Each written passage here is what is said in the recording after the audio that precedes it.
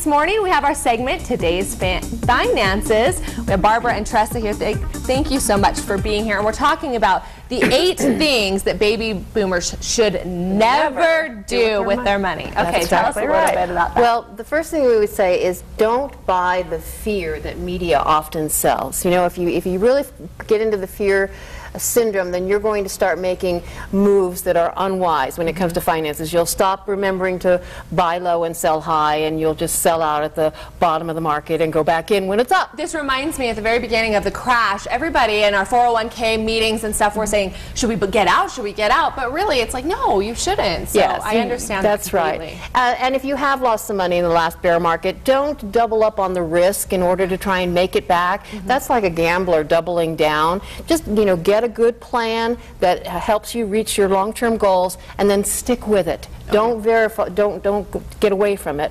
Another thing that we tell our clients all the time is do not finance your child's education with your retirement savings.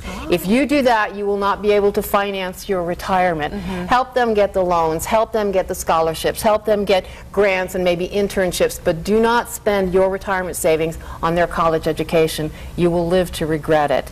And last but not least, on my side, don't give your retirement savings to somebody to manage who just got in the business. Find a veteran who has a proven track record helping people such as yourselves. They've gone through the bear markets, they've gone through bull markets, they know how to behave, and they've got nerves of steel, and new people don't often have that kind of That's experience. really great advice, especially for advisors to say that. Absolutely. Okay, tell us a little bit more. Never invest blindly without a true plan. So a lot of people have a financial planner, but they have not had a financial plan done. So you should never have a dime of your money invested unless there is a plan and you know exactly what that investment is going to do for you and how it's going to fit your objectives. Secondly, it's not good to invest money to friends or relatives because pretty soon you'll lose your friend and you'll probably lose your money as well. Be smart with your inheritance. If you get a large inheritance, it's best to set it up in a separate account, probably not jointly, and it depends greatly on your family situation. If you set it up jointly and it's a second marriage and you predecease your spouse, that money could go where it could become part of the settlement. So be smart with your inheritance.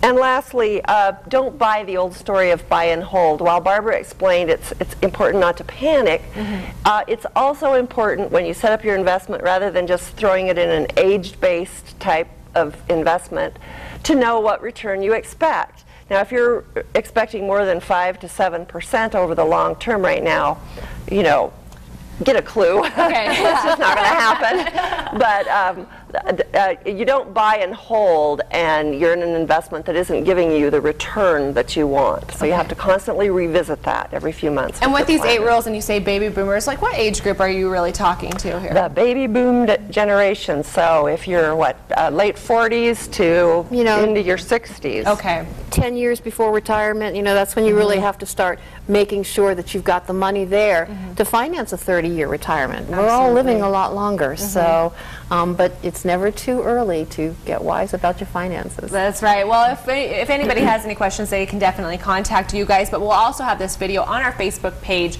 as well, where you can go over the 8 steps. Really great information. Thank you so much for being here. Let's send it back.